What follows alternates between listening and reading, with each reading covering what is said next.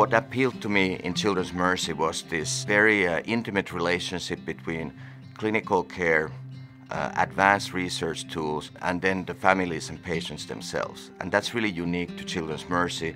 And I saw an opportunity to leverage that with my training in research genomics, bring those tools from research genomics directly to the patients. And what I called it at the time was bedside genomics. And that's what we really try to do, bring all the tools that are available to us researchers to help families.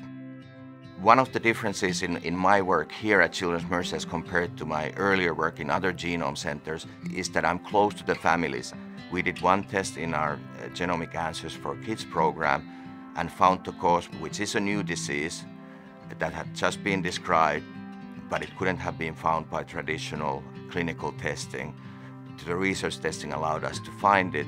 And now this family at least can link to other families that have this condition and start to understand what is the outcome for this large number of kids and what are the attempts elsewhere to mitigate this severe neurological disease.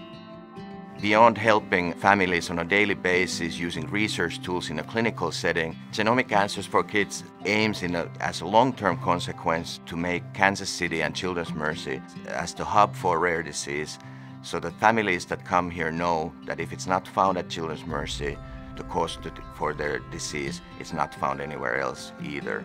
And we think this leading-edge approach is really important to put kids in the forefront and not to leave rare disease kids behind as they have been for so long.